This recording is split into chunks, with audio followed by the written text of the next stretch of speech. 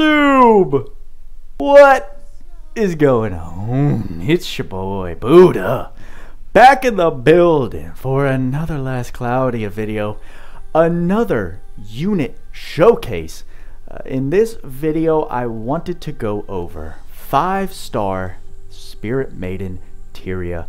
One, because her newest banner just came out. I call it hers because she's the one everyone's looking at when you check out this Ultra DOH Festival banner that just dropped. She's on Raid Up. Now, here's the thing, guys. There are a couple things to note with this banner. When we're looking at the Raid Ups, like let's say you start a brand new account and you're re-rolling. One of your target characters is Spirit Maiden Theria.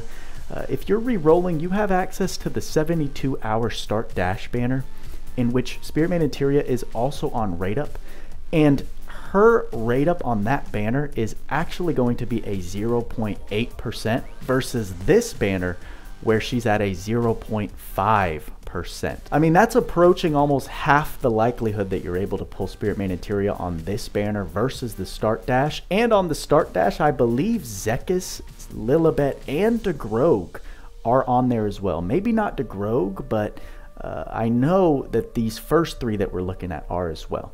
Now, the kicker with this one is that Kagutsuchi, the UR, is also on Raid Up. That's not even accessible on the start dash banner. But these are things that you'll want to take into consideration before choosing which banner to spend your reroll crystals on. Now, another point is that a lot of people already are summoning on this, chasing Theria. If you're a mid to end game account, you don't have access to the 72-hour start dash banner anymore. You've been waiting for a chance to get Theria, right? If you're going for her on the super DOH banner, that's a long shot because your chances are very slim here. With no characters being on Raid Up, it's a super diluted pool. But now we have this Ultra DOH banner giving Theria on Raid Up. You're like, oh, I'm dumping all my crystals in order to get her.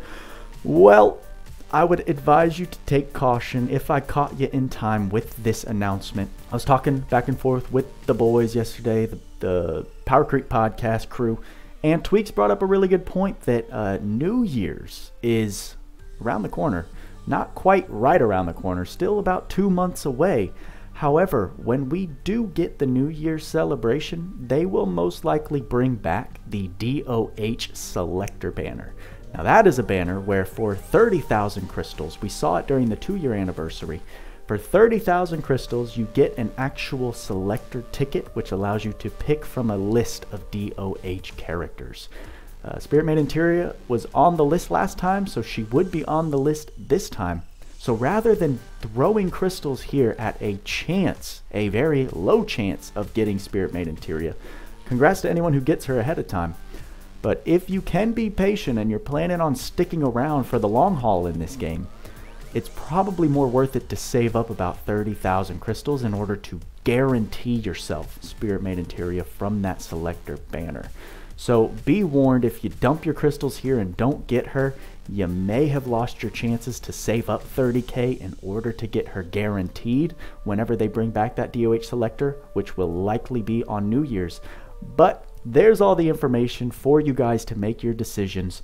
For me personally, I like guaranteed things, especially as a free-to-play / budget player. So my goal would be to save up 30,000 and hold that for when that DOH selector comes around. If I have a exact character I was looking for, like for myself, I used that to pick up Sage Emperor Zekis, a decision I don't regret at all. Totally worth it, and absolutely more worth it for Spirit Maiden Theria. So we've got her banner here, but people are going to roll for this banner nonetheless, because not everyone's going to be around for those 2 months. Let's face it, people drop this game left and right just because of other reasons. But if you are able to summon for her and you are able to pull her, you've been told she's one of the best characters in the game, but the question is then, why is she one of the best characters in the game? And that's what we're going to be focusing on in this video. The thing with Spirit Maiden Theria, she offers such a ridiculous amount of utility all packaged into one character. Typically, our support characters in this game fulfill, they're very strong, but they fulfill maybe one role in terms of team buffing or enemy debuffing, right? You may have a character who's very dominant at healing. You may have a character that's very dominant at team buffing, and you may have a character that's very dominant at enemy debuffing. A lot of characters maybe can do 2 out of those 3 if you build them a certain way. Theria can do all of the above, all into one character.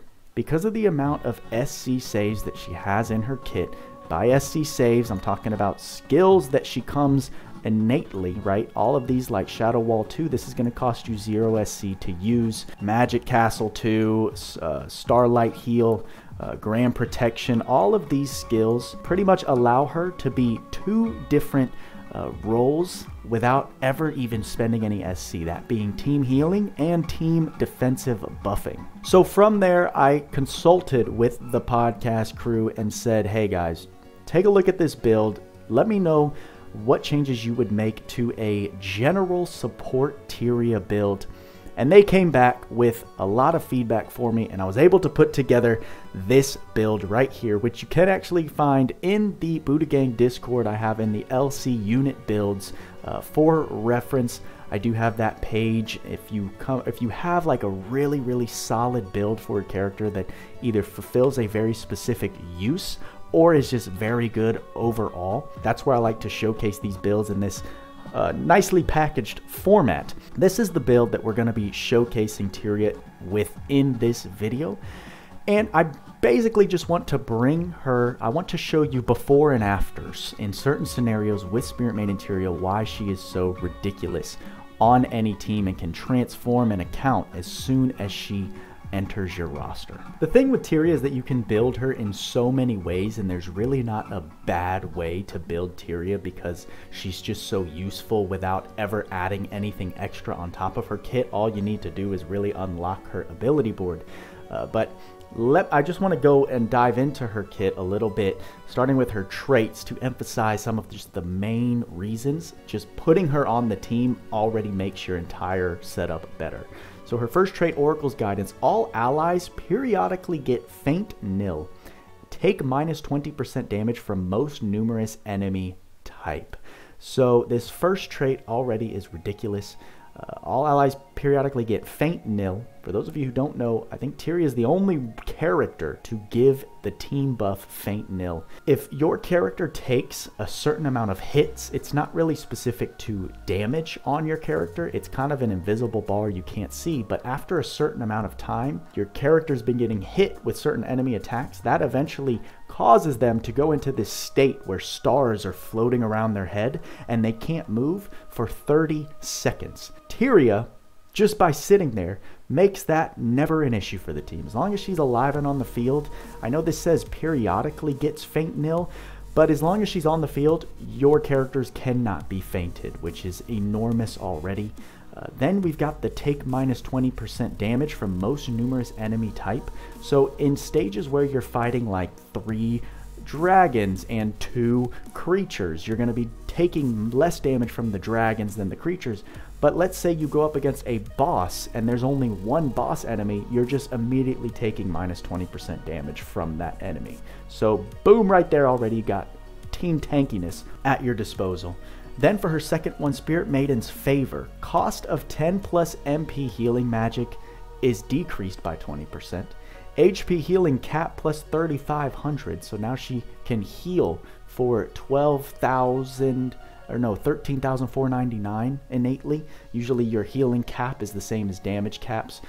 You have to increase them past 9,999 or else they can't go any higher. So she automatically gets more healing out of her healing. And when healing an ally HP with magic skill or special, give a barrier of 1250 to healed unit. That means the unit can soak up 1,250 damage before it actually starts hitting their health bar. Stupid, ridiculous, busted. Then just looking at her abilities, wide area light combo attack that pushes away enemies in a wide area around the unit. That's just going to help with a little bit of crowd control from time to time. Moonlight Feather, all allies take minus 27% damage, heal a single basic status ailment, and gain +1 resistance to it. Right there, with that combined with her trait 1, you've got just about minus 50% damage taken. Ether Wind is just a moderate HP to heal to all allies, which ends up like healing everyone to max if you're able to pop it off. And then her special, which is truly incredible, Oracle Feather. All allies get an HP cap of plus 3000, are revived and greatly recover, and take physical damage minus 50%. So if you can, and this is a temporary buff when you do proc it, so it's not going to be just forever after it's activated. This 3000 HP cap will go away, the minus 50% damage will go away, but once like Oracle Feather, Moonlight Feather are all active at the same time, your team is literally invincible for that duration of time. So there you go, that's just in her kit. We haven't even gotten into her spell casting, right? So let's take a look at the spells that I have added on her. You can see all the zeros, all the SC zeros, those are all innate skills that she has. God Heal, the best single target healing ability. Starlight Heal is a non-time stop HP for all allies, which is great. Cure All is incredibly effective. High Resurrection is a resurrection for a teammate. But she also comes with Erase, which removes a random stat debuff from a unit. I just never use that. I never find a reason to use that, so I don't put it in her kit to avoid spell cluttering, but you know, there's really no reason not to have it in her kit if you don't mind. Comes with Grand Protection, comes with Magic Castle, so there's already more damage mitigation for your physical damage or your magic damage being taken. And then here's where she gets crazy. Because she comes with so many SC saves for spells, this is what the boys were telling me. You can add so much more utility to her, including more team buffs like things Fort Phaser and Metis Phaser, which the defense plus 20% is going to add to more physical damage mitigation. Metis Phaser Mind plus 20% is not only going to add to more magic damage mitigation, but it's also going to add to more Proud Force heals on your physical attackers if they don't already come with the skill Auto Matisse. Then we've got, I have Critical Phaser on her just to have it, right? You can customize these different phasers or teammate buffs however you see fit or whatever you have available. I like the phaser abilities because they're all allies, right? They're easy. You don't have to single out a teammate in order to use a specific spell on them. But they did have a good point where if you just want to use the single target critical buff, that saves you 5 SC, and a lot of your physical DPS already comes with either auto critical or fast critical. So this phaser may go to waste depending on who's on your team. However, I just had it on there because I think the last scenario I used Spirit Maiden Theria in, I could actually take advantage of this. But then we've got not only team buffs, but now we're moving into enemy debuffs. Things like the Giga Blazers, all enemies strength down, Giga Drain, defense down, Lostoma, intelligence down, Nemesis is minus 20% to mind. So we've now got a 20% decrease to all enemy stats whenever we want. Then I've got Weak to decrease all attribute resistances. And then we move back into what she comes with innately, which she's the only one who has access to these Wall 2s, which are an extra 15% on top of what you can usually teach people, which is Wall 1. So Flame Wall would be minus 20%, but she comes with minus 35% element-specific damage mitigations, just accessible to you. Now, a point that you should think about is also to avoid spell clutter, just to decrease the amount of spells when you're going through the list when you have her in battle. You can take these off depending on what battle you're fighting. But if you don't mind having a ton of spells to sift through in battle, then just having these all in her kit just make her ready to deal with any enemies that you are potentially facing. She even comes with no attribute wall, which we can now teach other units, but originally she was the only one to have this, which is at the minus 20% to no attribute damage. Very useful in many situations. And then this Holy Circle, this is here just to represent the 6 SC you kind of want to save in order to put the relevant circle. So I run a lot of dark attackers, either Luxeus or Sheeta, so Holy Circle comes into use because it's now another enemy debuff to reduce the dark resistance of that enemy by even more. So now we've got that subtracting by 20 dark resistance, and then we have Weak subtracting all attributes by 20, and those do stack. So I can already get a minus 40% with Theria to whichever enemy I might be fighting at a point in time. That's a lot of her bread and butter, right? We're covering all aspects of support in the game. Healing, team buffing, enemy debuffing, all in one character with plenty of SC to spare. You can see we're running a 90 out of 98. I've pulled a couple duplicates of Theria, which is why I can push her up to 98, but I'm running this 90 SC build to represent someone who has only pulled her once and then 5-starred her. Passive skills, what I used to do is run like all my HP ups and all of my MP ups in the past, but honestly, what the guys were pointing out is that it's better served to reserve that SC in order to give her all of the spell casting utility that you can. And I gotta say, I'm not disappointed in that change at all. So we do have HP up max 2 HP, or we do have HP up max. We have HP plus 2. The MP up 2, 3, and max. Magic defense up max. So I didn't really give her any I didn't really give her any stat buffs up, besides from like the really efficient returns, right? HP up max, 20% for 5 SC is good. HP plus 2, 1,000 for 4 is very good. HP up 2 and 3. 3 is really the best return for your SC because it's 2 SC for 12% MP. But I think MP up 2, 3, right? This total combo for 8 SC, we're getting plus 40% MP is very good. And you really want a ton of MP on Theria because her MP regen is more reliant on auto advanced circles rather than like a manual regeneration MP strategy. So you want her MP pool very large so she can regenerate naturally and passively more so than not.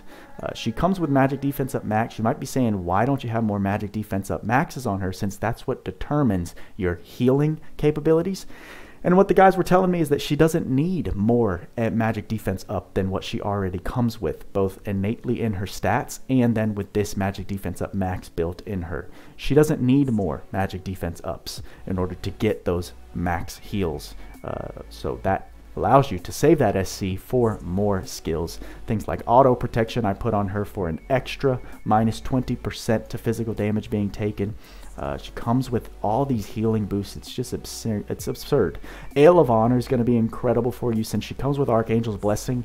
You slap Ale of Honor, so whenever you're taking on wave-to-wave content, you're going to have full MP all the time because every wave end, she's going to be getting 40% of her MP back.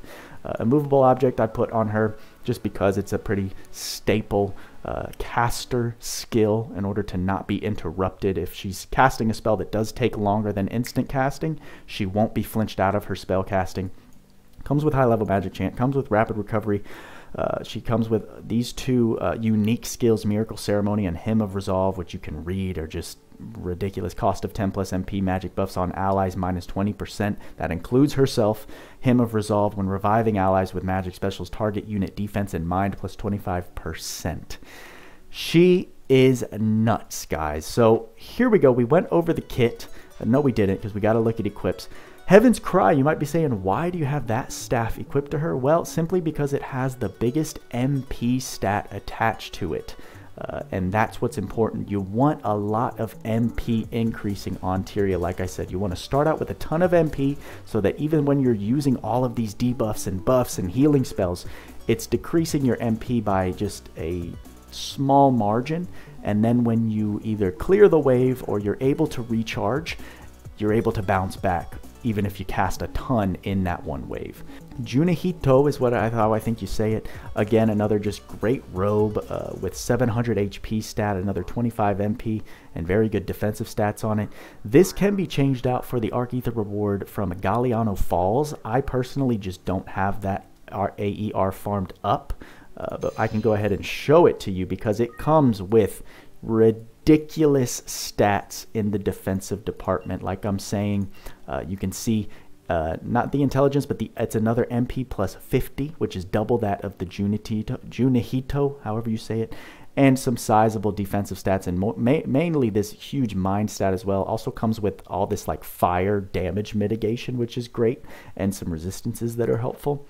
So that's a very, very good robe for Theria. It's just not the one that we currently have on her because I don't have it.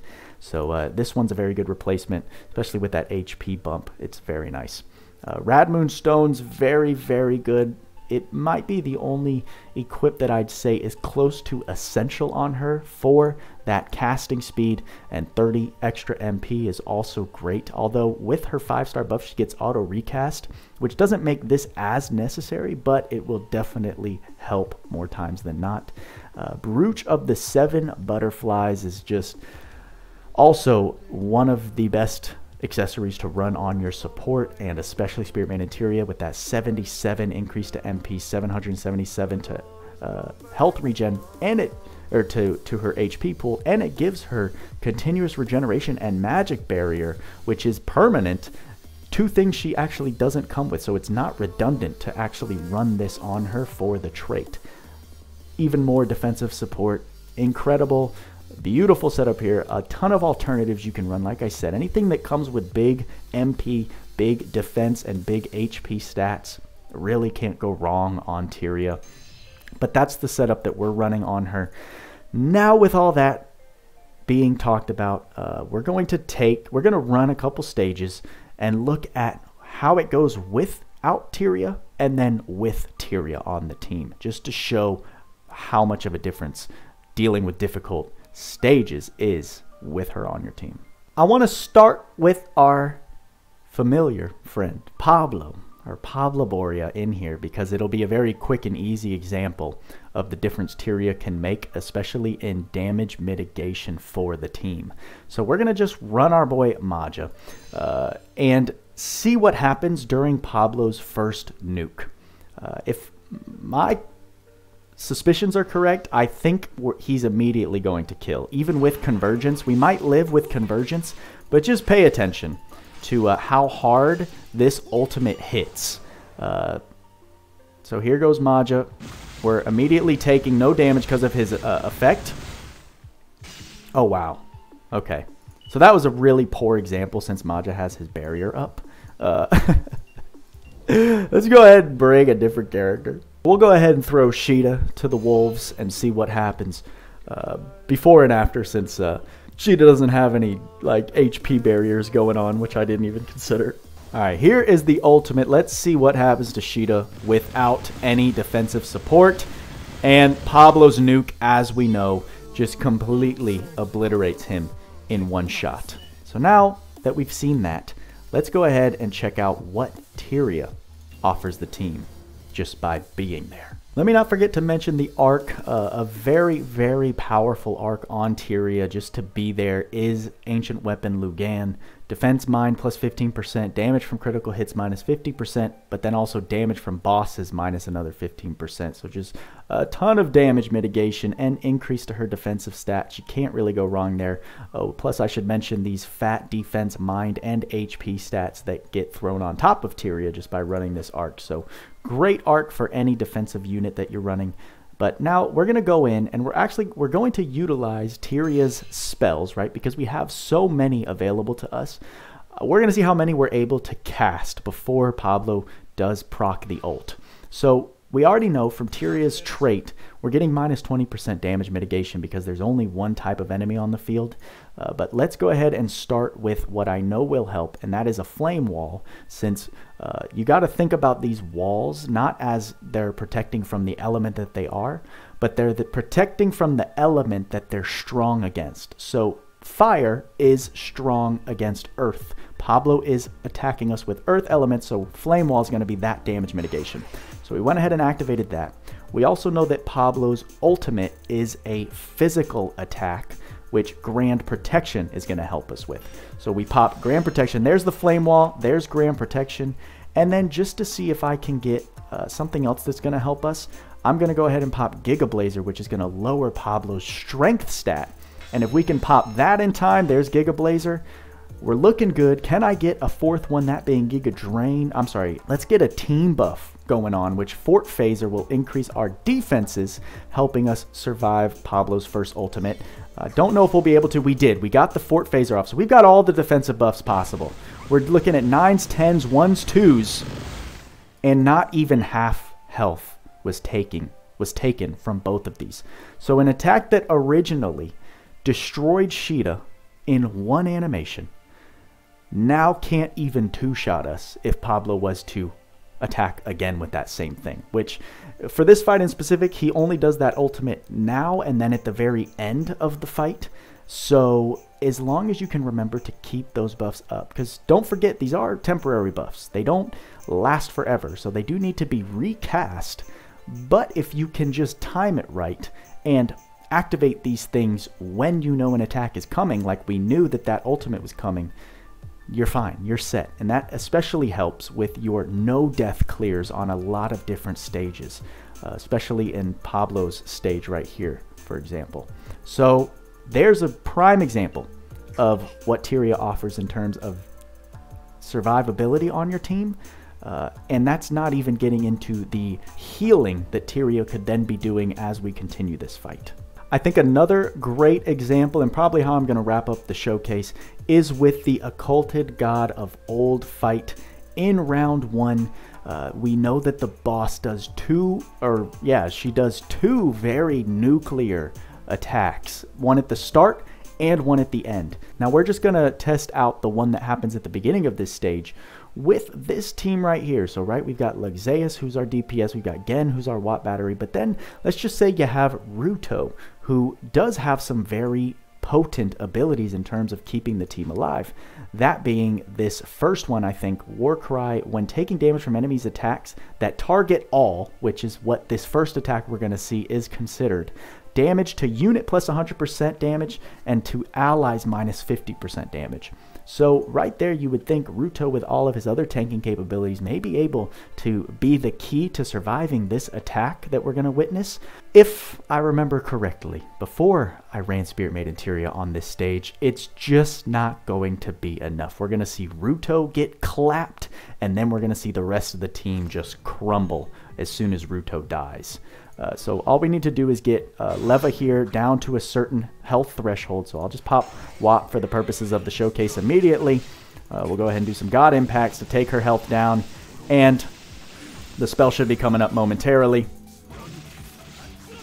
All right, we hit the HP threshold. So here it comes. So watch Ruto's health start flying down, right? And it's so many hits. As soon as she kills Ruto, it's literally done. Now we've got revives on the team, so we could keep continuing, but now I want to show what happens when we bring Theria. So we've got Theria here, same setup, nothing changed, and it's all about utilizing the certain spells, not only the ones that come in her kit, but also the ones that we've been able to place on her because of the massive SC saves that she already has. So here we go. We know what's coming, so I'm going to just go ahead and get prepared now. We know that Leva attacks with the light element, so Shadow Wall 2 is going to decrease the amount of damage we take from light attacks. So there's that. We're going to activate Fort Phaser and Metis Phaser, just because I'm not sure which stat this particular attack targets. So we're just going to raise both defenses. I'm going to go ahead and start getting some damage off on Leva so we don't lose these buffs before we actually deal the amount of damage that's needed. And then let's see what else we can cast. We can cast Giga Blazer in order to lower Leva's stats some more. Then we can cast Gigalostoma just in case her attacks scale off intelligence. I think we've got both of them up. Yep, we've got strength down, we've got int down, we've got all down, defense down. So we're probably about to hit that health threshold. I don't think Grand Protection or Magic Castle 2 work here, since this is considered a special, if I'm not mistaken. But just in case, let's cast Grand Protection, just in case it does help at all. But I'm pretty sure we have enough going on now. I could cast, well, no, I couldn't, JK. But I think that's about all we can do in terms of what she can offer for damage mitigation. So let's go ahead and see what happens now that we have all of Theria's defensive buffs active. Easy. Easy tanks. Easy tanks, guys. Please go back and look at what changed. How fast our lives just got decimated with that first run compared to having Theria on the team and utilizing her spells. I mean, just ridiculous. I've yet to do it, but like I said, this Leva will continue to cast these map-wide destructive attacks But as long as you can time your buffs, your team buffs and your enemy debuffs with Theria, along with her healing, along with hers and Ruto's healing that would be naturally going on, it's just a completely different story, and part of the reasons why she's just so insane as soon as you throw her on the team and utilize her correctly. But that's the Theria showcase, y'all. Just an absolute powerhouse of a unit. Again, like, we didn't utilize it too much since we didn't go fully into battle, but don't forget about the utilizing circles, right? I have a couple of them: Ice Circle, Holy Circle, Shadow Circle. This could be toggled on and off depending on which one I want to use, and usually you only want to bring one at a time, since that should be your main focus, your main DPS's element, and whichever circle is relevant to that. Again, you can toggle on these walls just to declutter your spell casting space. If you know you're only fighting Pablo, all you're going to need is Flame Wall, or like Leva, all we would need is Shadow Wall. So those can be toggled on and off. She has so many alternatives to builds that you can take advantage of. There's really no way to go wrong with her other than like just not utilizing all of what she can bring to the team. Before, I really only used her as a team buffer in terms of using her walls and a team healer. But as you can see, she easily has enough space to include more team buffing spells like the Fort Phaser, Metis Phaser, Critical Phaser, and more enemy debuffing, that being the Blazers and the Circles. So make sure you're using her to her full potential. Other arcs that you can run on her if you were around, and if you are still around during next Valentine's Day, you'll probably have a go at this LR. Once again, this is one of the best arcs to run on her.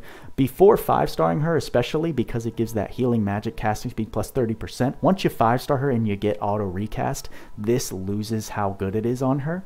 But even the rest of the trait's very good if you're running other females on the team. Then we've got Caldina the Great is another awesome defensive stat stick, 3,500.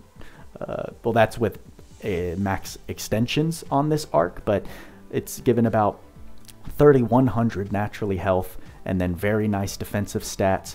And then also just gives all allies max plus 10% HP, and when close to death, greatly restore HP and activate a barrier. So that's another great arc to run on her. Demos even talked about, for those missing certain SSR arcs, Maiden's Prayer, the SR arc, is very, very powerful as well. Because on women, which Theria is considered, MP plus 15%. I talked about how important it is to have a big MP pool on her. And recovery effects plus 20%, so even more assurance that you're going to be healing for that cap healing amount. Very good. And then not the best HP, not the best stat increases, but for the trait alone, if you're missing some of those more powerful arcs, this can be an extremely good substitute in the meantime. I think that's all I got for you this time, guys. Like, subscribe, hit that bell notification if you are a Theria simp. Because of how ridiculous she is, there really is no other support in the game that can offer as much to your team as she can. She can turn the game from hard mode to easy mode, as you basically saw with those two very challenging fights. In terms of receiving damage, she makes it look like a cakewalk. Turn on all notifications if you want to make sure to know exactly when I post a video. You won't be out of the loop in case of emergency situations. My final advice is summon wisely. If you can muster the patience, I would save up to 30k and hold out for one of those guaranteed DOH selectors. And with all that being said, y'all know what we say. Work hard, play harder. See you in the next video.